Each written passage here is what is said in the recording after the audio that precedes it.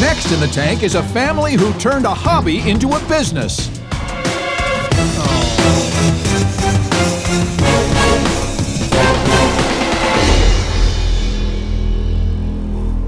Hi Sharks, I'm Zach. I'm Zoe. I'm Cam. And I'm Summer. And we're the founders of Zach and Zoe's Sweet Bee Farm, and we're looking for $150,000 for 10% in equity. Did you know that most of the honey that you see in stores has actually been processed? All of that processing takes away the good stuff. Some even add in sugar and corn syrup. Zach and Zoe's Sweet Bee Farm is taking the sweetener industry by storm by changing the way people view bees and honey by creating a delicious twist on raw unfiltered honey. No pesticides, no additives, just pure raw honey. From ginger to matcha to beetroot, we take raw honey and blend it with superfoods, all in-house, no co-packer. We started this company by accident. 5 years ago, we were looking for a way to solve our son's allergies. And when we found raw honey, it was a game changer for Zach because it actually contains pollen, which has a variety of health benefits. And we don't just sell our honey, we farm it ourselves. We started out with a few hives and grew it to a full facility that our whole family cares for. The quality of our honey and the health of our bees is so important to us. So Sharks, who wants to continue the buzz and join our hive of busy bees? So is this all your honeys? Do you make all these varieties right here in front of us? We do. We make all of our honey in-house in a facility in Lebanon, New Jersey. Wow. And we take care of 50 hives ourselves. And we actually source a lot of our honey, about 80% from local farms right by our doorstep. How did you become bee farmers? Zachary had horrible allergies. He was in and out of the hospital. Yep. We started keeping bees for him. It was a hobby for my husband, Yep. so we were able to treat Zachary within a year, and we saw that one spring went by, the next went by, and here he was with no symptoms of allergy-induced asthma. I think you should tell us what we're eating, because we're already chowing it down. I wanted to add an extra flair to the honey, so I began to add organic superfoods into the honey. Beetroot, ginger, matcha. Blueberry is like phenomenal. Oh, thanks. Thanks, Mark. I think I've seen this. Has this been in restaurants or out? It has. It is. Yep. Okay. So we're our wholesale accounts. We've working with Macy's has picked us up, Bloomingdale's. I mean, we've had a lot of press. We've been in New York Times. 2018, our sales were $62,000. 2019, $135,000.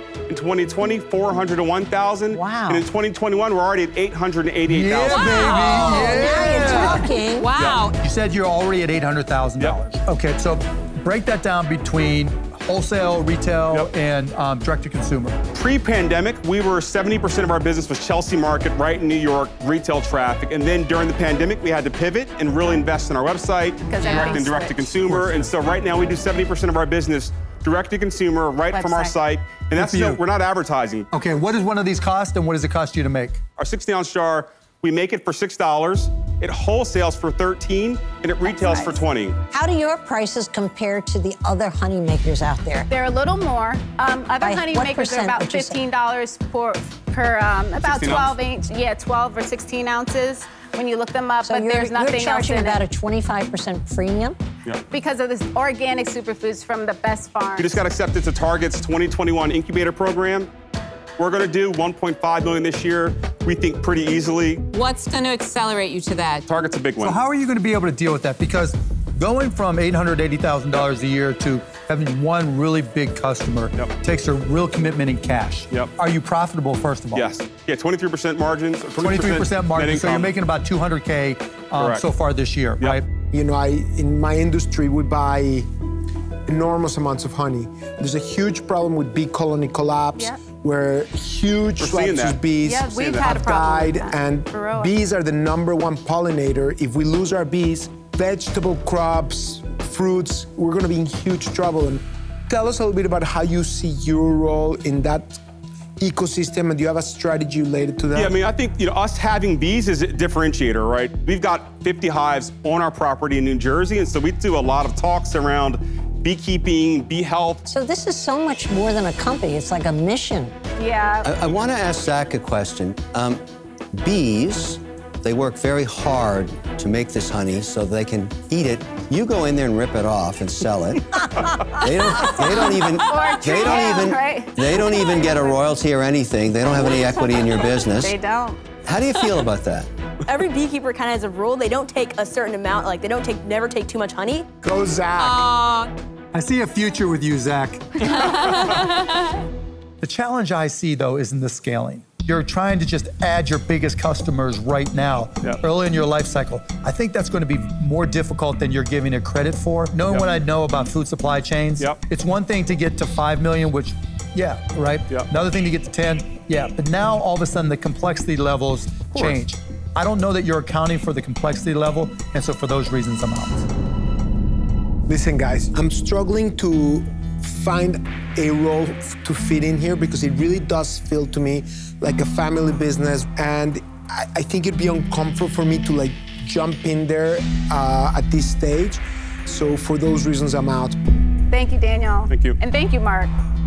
My biggest struggle is on the product side because I'm a person who doesn't eat honey. Oh, wow. I know that sounds crazy, but I actually really don't. So sadly, for those reasons, I am out.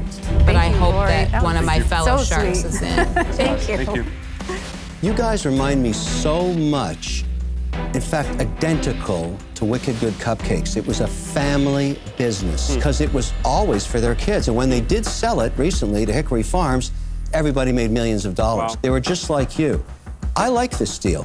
I'm gonna make you the exact same offer I made them 9 years ago when they were standing right there. 0 equity.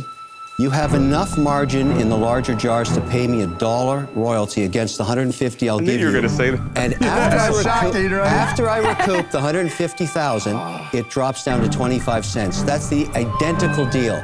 And then we worked together to blow up sales, as I did with Wicked Good Cupcakes. We ended up with commercial kitchens all over the country. And we blew it up because we were both incentivized. I never took equity, and when it got sold, I did well too. Everybody made money. I don't think there's room for equity because in the end, this deal's for your kids. Hold on, guys, I have an offer.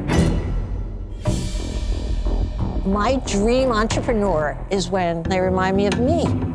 Like somebody who started with nothing, that made a little magic and stayed on course and built an empire. So you might not think you're sitting on an empire, but I could see it as clear as I could see tomorrow.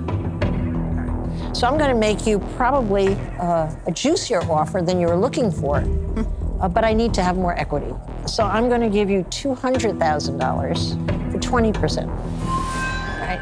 But I am excellent at strategy on building brand. I'm an excellent marketer. I don't have to sell you on that because I have proven it with so many of my brands.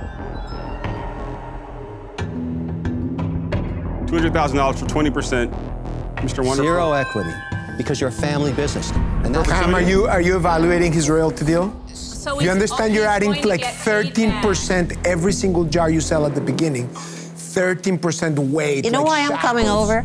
Because you're things wearing can yellow sometimes be so obvious. Let's show Kevin what's happening here. He's not impressed. Who fits in? Barbara, I have no interest in doing a deal with you in it. Well, it's a simple question. Do you want to part with 20% of your equity? Can we huddle? Can we huddle? We need to huddle. Okay, we can huddle. Go ahead. But you understand, you understand both offers, right? Yes, absolutely. You talk to any of my partners. I'm a different cut of cloth than Kevin. Okay, can we huddle in there? Yeah, we can. We love it. No, I'll let you huddle on your own. Thank you. Same deal. 20%. I'll kill you if you get this deal. I mean, who's gonna help it? Mr. Wonderful or Barbara, right? Barbara. I don't know. The Wicked Cupcake thing was brilliant. What a wholesome family.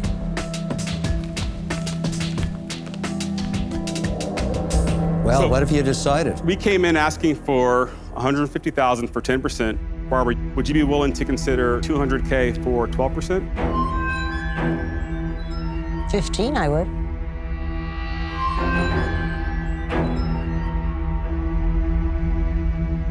You got a deal. There you go. Great, I didn't have to justify. Great. Well done. Thank you, I'm Kevin. very, No very problem. happy.